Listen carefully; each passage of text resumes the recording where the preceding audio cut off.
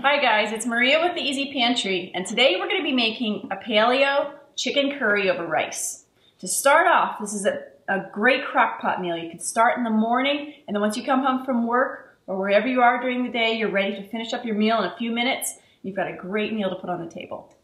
But to start off, we're going to turn our crock pot on low and throw about 2 tablespoons of oil in it. A couple glugs around the bottom. While that heats up, let's get everything ready.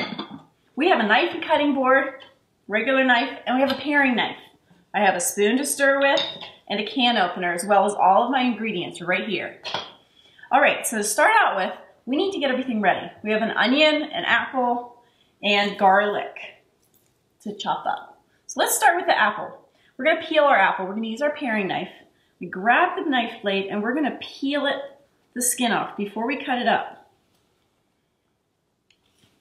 Using my thumb as a guide, and I'm pulling the knife towards my thumb to peel the apple. Now if you have another method that works for you, go for it. Just peel that skin right off. The apple is going to add so much to this dish. A little tinge of sweetness and a fruity flavor. Makes a wonderful addition to a curry. All right, pop that peel off. Set it aside for compost. Now we're ready to chop our apple. So we're gonna cut right down the middle. Now we have a flat surface to deal with. Throw that right down on the cutting board and cut it in half again. Now, we have the core still in the apple. To cut that out, I'm just gonna cut it off at an angle like that. And there I have a cored slice of apple. Very easy, very safe. You can chunk it right up from there. All right, set the core aside. Now what I'm gonna do is dice this up. I'm gonna cut it into about thirds and then just do a quick chop. Do the same thing with the other 3 quarters.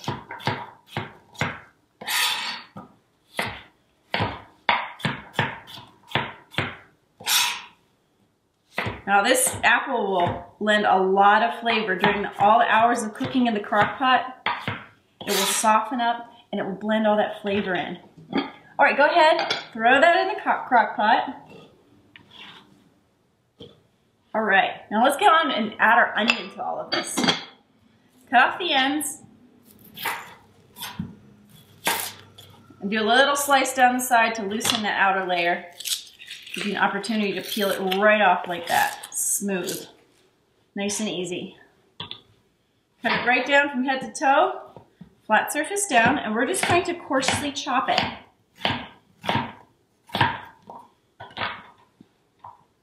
Now you could cut your onion into strips for a little bit more texture. It's fun when curries have a little extra texture. I'm just doing a coarse chunking here. Do the same thing with the other onion half.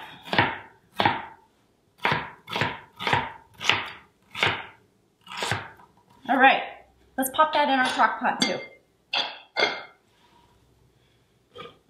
In it goes. It's gonna start heating right up. All right, let's add our garlic. Grab your cloves, crush them with the side of your knife, and that will loosen the outer skin. Now you notice my cloves have little sprouts. There's nothing wrong with that. It's just a new little garlic plant starting. It still tastes like garlic. It's great. All right, do a quick chop lengthwise, and then dice up your garlic. All right, now throw that diced garlic into the crock pot. There we go. All right, now everything is chopped up. We're good to go. Let's add our chicken broth and our diced tomatoes. Grab your can opener. Those freshly canned red diced tomatoes are gonna add so much flavor and color to this dish. They're packed when they're nice and ripe. Nothing artificial added. In they go. And we're gonna pop in a can of chicken broth on top of that.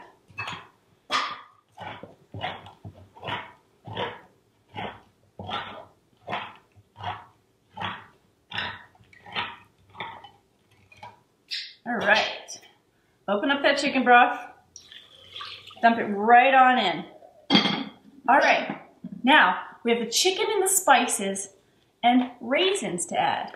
Now raisins are a classic in a lot of curries. They add a little delicate sweetness and a little character, a little unexpected character to a dish. Go ahead, throw them in there on top of the onions and everything else. Make sure you get all of them out there. All right, now we're gonna throw the spices in there too. Sprinkle them in there on top. All right, and add the chicken. Cut open the package.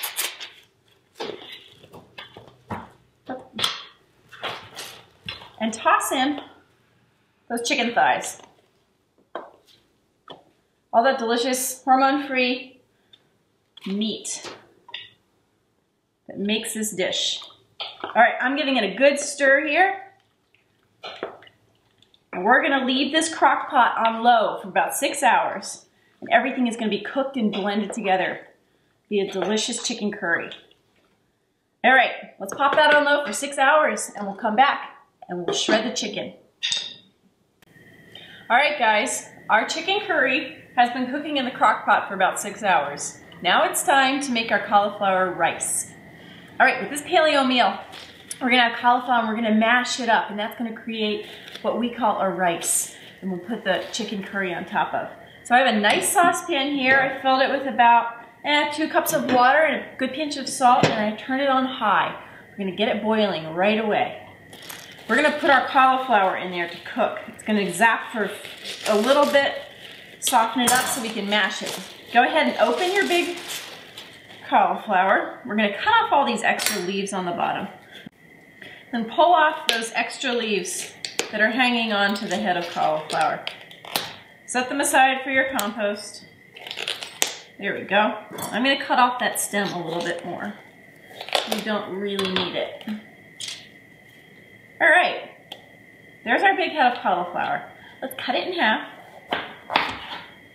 See all those little florets? What we're gonna do is cut them off.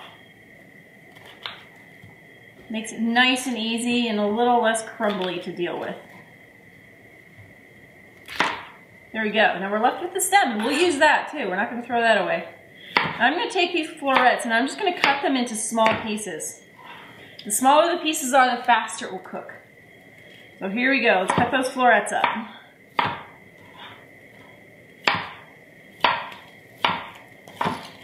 See, this little grainy texture of the cauliflower will soften up a little bit and we can mash it. All right, my water is already boiling. This is so super fast. Chunking up the florets, there we go. All right, now the stem here, what we're gonna do, take off that extra leaf. And what we're gonna do is just do a little dicing of it so that it's about the size and it will cook about as quickly as the florets. Go ahead and set those off to the side and do the same thing with the other half. Off come the florets. There we go. Let's just chop those up quickly. Now, if you get a little ahead of yourself and cover up that cutting board with cauliflower, just push it off, make a nice pile, or put it in a bowl. You're gonna be safe when you're cutting. All right, almost done here.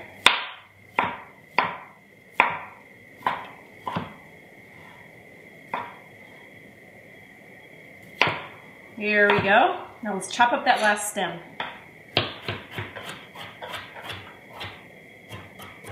Just dicing it up into small pieces. All right, let's put this all into our boiling water. We're gonna do a quick steam here. Oh, it's a little hot, so take your time. All right, as soon as you pop those in, grab your colander and a bowl to drain the cauliflower in, or you can just stick your colander in your sink. All right, let's putting all of that in there.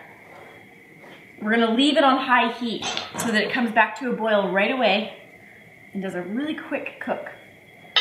Grab a spoon, just gonna smooth it all around and pop the lid back on. All right, let's let that steam on high heat. Oh, forgot one little bit. Let's add that. That's what happens when you have a big head of cauliflower. There we go. Now it's all in there. Let's let that steam. And in the meantime, let's get the topping ready for our chicken curry. We've got cilantro. Now cilantro adds a bunch of fresh flavor and a bright green color on top. It's perfect for a curry here. We're just giving it a quick dice. Doesn't have to be perfect. It's a little rough, quick dice there. And it's ready to go. All right. Now our cauliflower is steaming away. Let's check our chicken curry that's been in the crock pot. All right.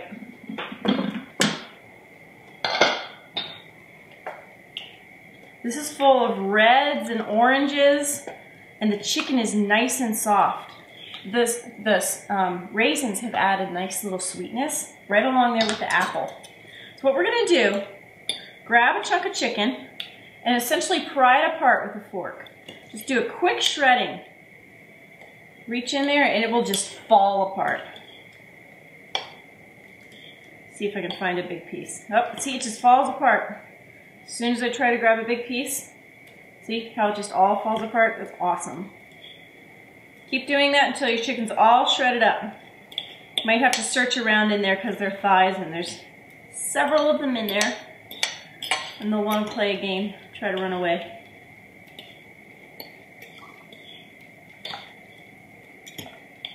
All right. Oh, there's one more. Now the curry has added a nice yellow tinge to this dish, and I love that. You can smell the curry wafting up. Delicious. All right, that's all shredded up and ready to go. Let's push it off to the side. You have your colander in your bowl. They're ready to go. Now what you can add to the mashed cauliflower is a little olive oil and salt and pepper. It really brightens up the cauliflower and adds a lot of flavor. Let's do a quick check here. Oh, it's steaming nicely. Let's give it about 5 minutes and then we're gonna mash it. All right, grab your hot pad. Let's turn off the cauliflower and drain it. I'm just gonna pour it into my colander and that will drain out any water that's left. All right, let that drip out. I'm gonna dump it back into my pot and mash it up now. Set the water and colander aside and grab my potato masher. Now when we mash the cauliflower and it's steamed for a little bit, it gets a nice rice-like texture. Makes it fun to eat with a topping on top. So the chicken curry on top of this will be delicious. All right. Now what I'm gonna add here is a little drizzle of olive oil. Just do a quick run on top. That adds a lot of flavor depth to the cauliflower. I'm gonna add a nice pinch of salt too. All right, and mash that in.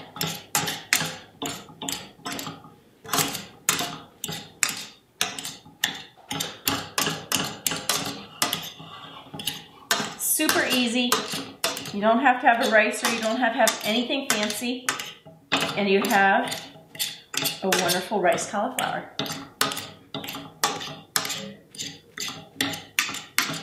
All right, I think I've got all the bits there. Let's serve it up. Got my chicken curry right there. Give it a good stir to mix all those flavors. I'm gonna grab a plate, throw on a little cauliflower. Nice bed of cauliflower, really. And then top that off with the chicken curry. Look at that. Now, to finish it, add a bright green of the cilantro. That is one delicious paleo meal. Enjoy.